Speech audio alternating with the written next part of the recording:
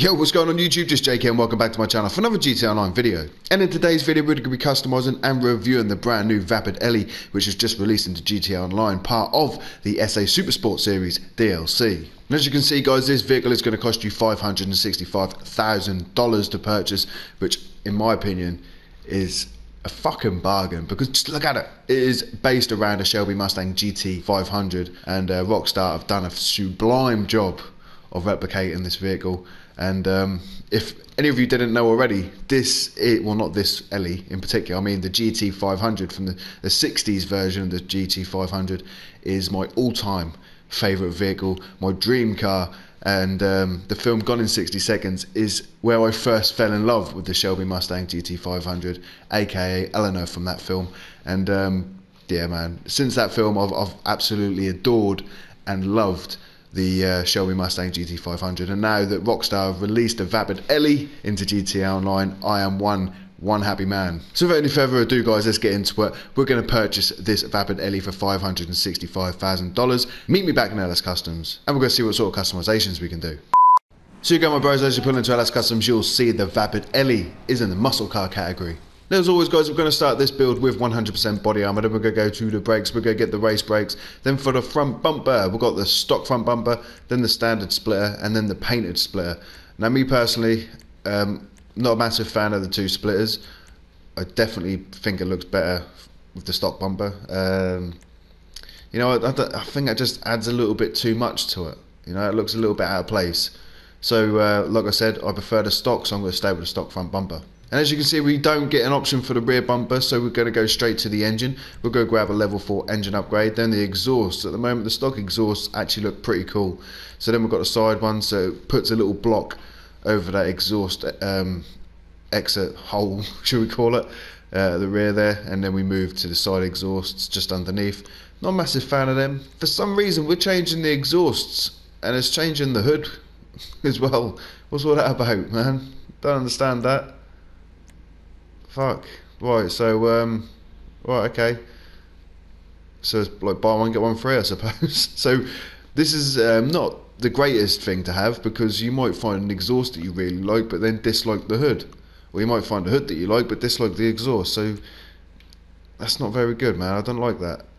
But anyway, then we've got the another side exhaust. We've got hood pins on that one, and then we've got the big blocks popping up with that exhaust. So these exhausts all pretty much look the same actually, to be honest.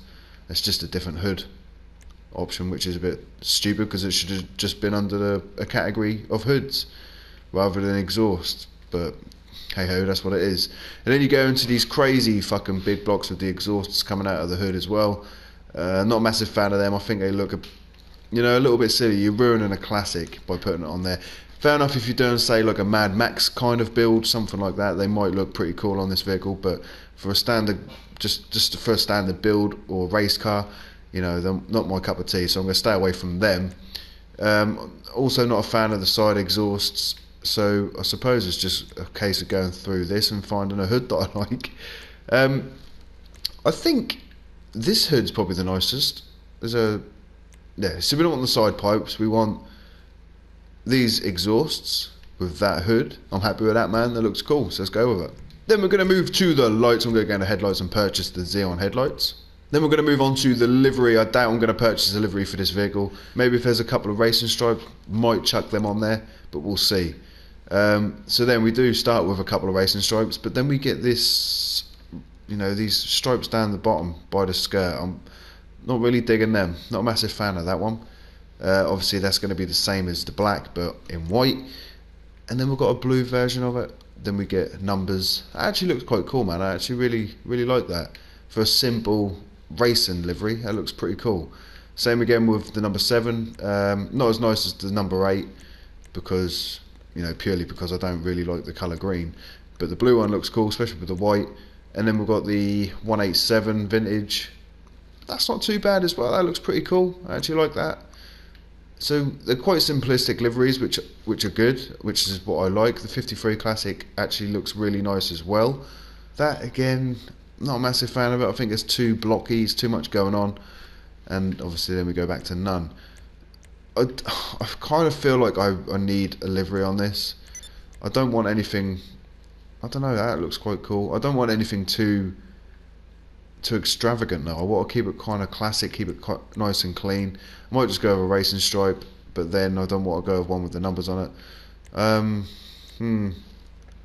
I'll tell you what, I'm going to go with a classic twin white stripe for now, and once I change the car colour, if I dislike it, you know, I'll come back and change the livery. So now we are going to move on to the respray. We're going to go with a primary colour because it's the only option we've got. We don't have a secondary colour option, but we are going to go classic because we have a livery installed. Not sure what colour I'm going to go with for the outside. Maybe a red. Red looks really cool. But then I am thinking about blacking it all out, man. That would actually look fucking pretty sweet, I think. Yeah, let's go with that. Let's go with a complete blacked out GT 500. So we're going to remove the livery also. They're quite cool, I think. That's probably the nicest one. The Vapid Motor Company. That looks actually really good. So yeah, I think I'm going to go with the Vapid Motor Company one. That looks pretty sweet. Then we're going to go to the suspension. I'm going to slam this bitch. We're going to go with the sport suspension. For the transmission, we're going to get a race transmission and turbo tuning. Now for the wheels, guys, we are going to go into wheel typing I'm going to go low rider. I'm going to stay in the stock rims because I'm going to black them. The flares actually look quite good, but I don't know if I'm going to, when you black these, they're going to, we've got a bit of camber on them wheels as well. I think we have. Shit. Go back to the wheels. I think if I change the colour of these flares, then we're going to get like a chrome trim around the outside, which I don't really like.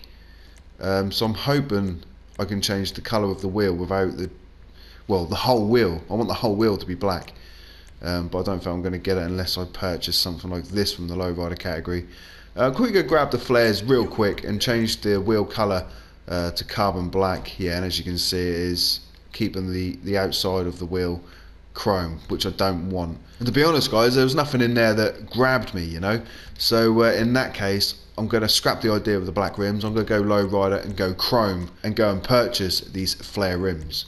And because I've scrapped the idea of the blacked out Vapid Ellie, I'm going to quickly go back to the respray, go into primary colour. I'm going to go metallic because I'm not going to have a livery on this vehicle.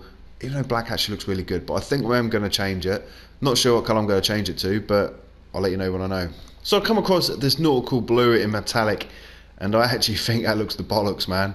That suits the car really nicely. So yeah, I'm going to go in a metallic nautical blue. And to finish off the build, as always, we're going to go into the windows and purchase the light smoke window tint. So you go, my bros, there is my build on the brand new Vapid Ellie, which was just released with the SA Supersport Series DLC.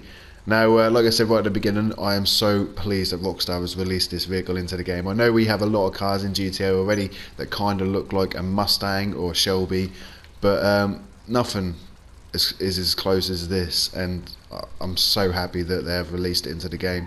Not sure about its performance as yet, as we are going to go for a little drive and try and figure it out, but I don't think